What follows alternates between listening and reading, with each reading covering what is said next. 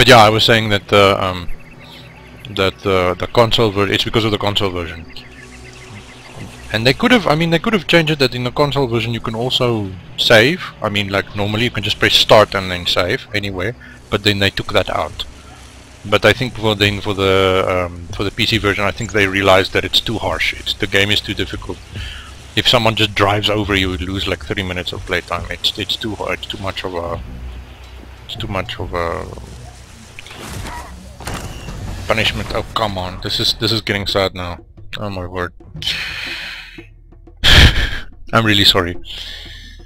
Like, well, he can't fall. It's not my fault. I mean, really, it's not that high. I mean, this guy can soak up bullets, you know, like a sponge, and then no.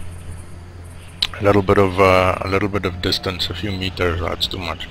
Look, if I remember clearly, it was like right? I think so. Or should we just follow the train tracks? I don't know. I don't know. I honestly... Maybe we should take the... Oh, no, careful, because if you can overcorrect with this thing. Yeah, I overcorrected. See, look how high I fell now. And now it's like next to 0 damage. Okay, so we walk forward and then... Oh yeah, during the day. Ah man, daylight is so nice. I shouldn't play during the night, you know. I can't. I also... Because I can see, but...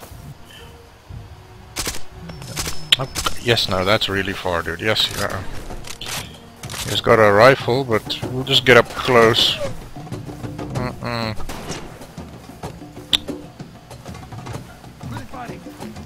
Closer? Yes, closer.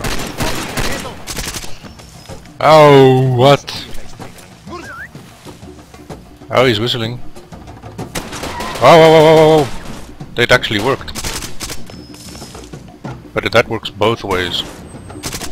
There's a one in a guard tower.